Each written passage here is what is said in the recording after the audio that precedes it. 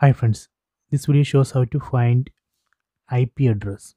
So we have two methods. Method 1, go to top right corner, then select settings, then select network and internet. Then here under available networks, we need to select the connected network. This is a connected network and here we can see the IP address 192.168.1.2 and this is the MAC address, device MAC address. So this is a method 1. So let me go to method 2. Again, go to settings, then select system,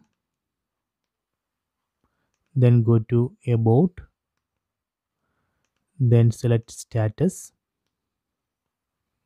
and here we can see the IP address 192.168.1.2 and this is a MAC address. So these are the two methods to find IP address. So please try it.